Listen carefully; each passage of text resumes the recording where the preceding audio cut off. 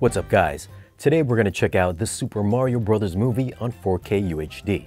I'm not going to get into how good or bad the movie is, I'm just going to share some of my thoughts on the audio and video quality.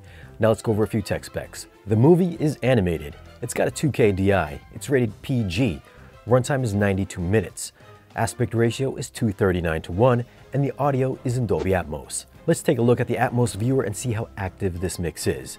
If you don't know what the Atmos viewer is, you can find a link in the video's description that tells you all about it. Well, this is a static mix from start to finish.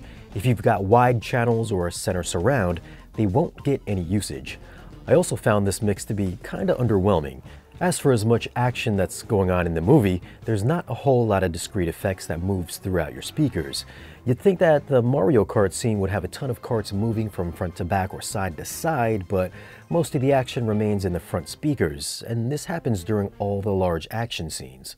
I think the most notable moment is when Kong comes running in from the back right speaker up to the front speakers.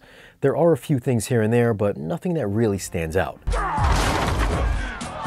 That's not to say that the surround speakers don't get a lot of usage, because they do. It's just that it's mostly music that comes blaring through all the channels the entire time.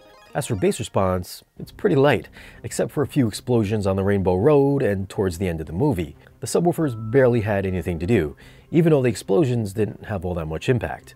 And of course, I did have to raise the volume about 10 dB or so louder than normal. Maybe the physical disc will sound better, but I don't think it'll be that much different.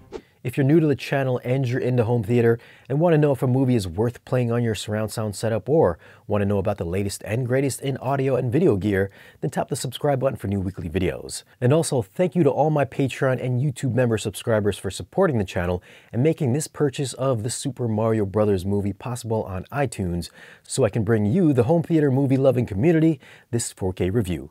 If you want to join Patreon or the YouTube membership, you can find links for it down below in this video's description. As for video quality, this is a super bright transfer. It's one of the brightest I've seen. It kind of reminded me of the Meg, because the whites were borderline too hot, almost to the point where it's clipping detail. And just to be sure it wasn't my projector clipping detail, I did double check to see if the Dolby Vision was better on my TV, which it was slightly better than the HDR10 version. I'd say if your TV has subpar tone mapping, then this movie might look overblown because there is a lot of white. And not only are the whites white hot, the colors are also really heavily saturated too. So if you want to show off how bright and vivid your display can get, this movie just might do it for you. Black levels were deep with good shadow detail with elevated contrast, which really does make the image pop. As for detail, you might think that since this was all CG, that it'd be all 4K crispy and clean, but they did add digital grain to soften the edginess, so it isn't razor sharp. It actually looks like it was shot on film despite being CG. Overall, this is a good looking CG animated movie. I don't think it's a 4K showcase, but it's got colors that do pop, that I know a lot of folks crave, and it does have eye-watering brightness. So I'm gonna go ahead and give the video an 8.2. For audio, like I said earlier, I was kind of underwhelmed. Not that it sounded great at the theater, but I thought it'd sound maybe a little bit different at home and maybe a little bit better.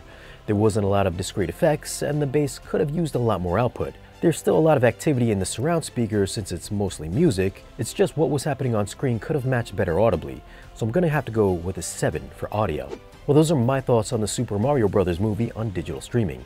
Have you guys seen it, and what'd you think of the audio and video? Leave your comments down below and let me know. Now, if you do want to pick up this movie, I'll leave some links for it down below in this video's description. As always, guys, thanks for watching. If you want, you can follow us on social media, and if you'd like to support the channel and get exclusive content or great discounts on audio and video gear, then stop by our Patreon page. Be sure to like this video if you found it useful, and subscribe if you haven't already. And I'll see you again in the next video.